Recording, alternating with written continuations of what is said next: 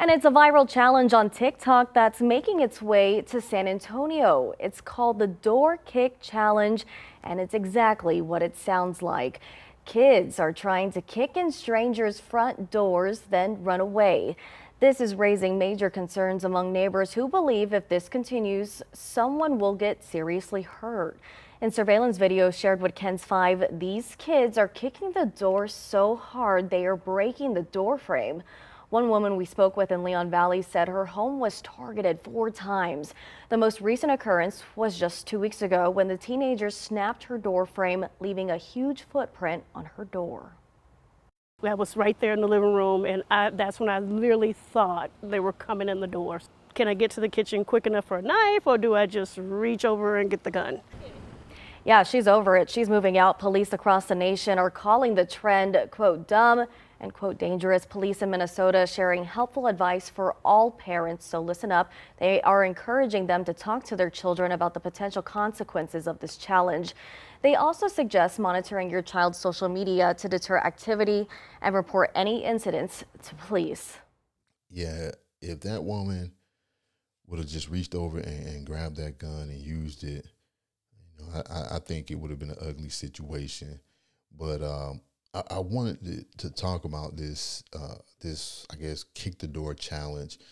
It was something that I've heard about, but never really paid much attention to.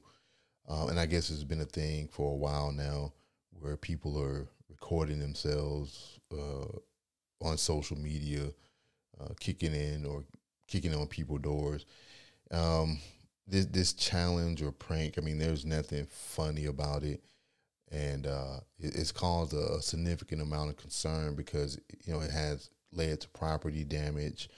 And I think it's something that can escalate into a dangerous, confrontation because it's only a matter of time before somebody gets hurt.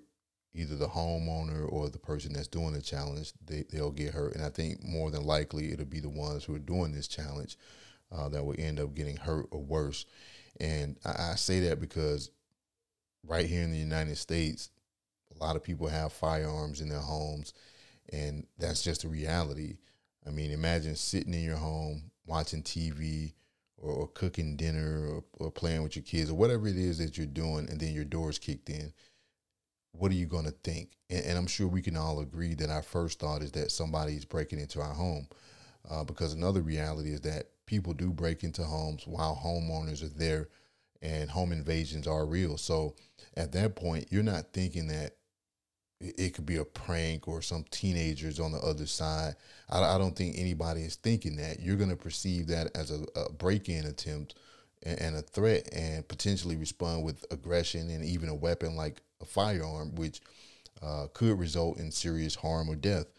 And when something happens to one of these kids, then what we don't want to see or hear are the parents of these children all on the news and in the courtrooms crying about how the homeowner didn't have to do what they did to their child, because nobody knows who's on the other side of that door, and you don't know what somebody's intentions are. When they're on your property in a place where they're not supposed to be. All you know is that somebody kicked in the door to a place that is supposed to be your sanctuary and a place of retreat from the outside world, where you're supposed to be safe, where you can recharge and rejuvenate. But I think this stupid challenge is something that needs to stop. But I think also as parents, they need to really stress the importance of respecting the property of others to their children, because, I mean, guess who's going to be on the hook for paying to get those doors fixed? And doors can be expensive to replace and fix. I was at Lowe's the other day and saw some people buying doors, and I can bet that none of these kids, they don't have the money to fix them. So the parents, they're going to be the ones on the hook for getting that stuff fixed. But look, it's all fun and games until somebody ends up taking a dirt nap because of some stupid prank. So, yeah, teach the kids the importance of respecting the property of others, and then also teach them the dangers that come along with doing something as foolish and reckless as this challenge, because you got to remember they're on somebody else's property when they don't have any official business or any official purpose for being there. That's the first violation. And then the next one is that they damaged somebody else's property while they were on, that property where they weren't supposed to be in the first place.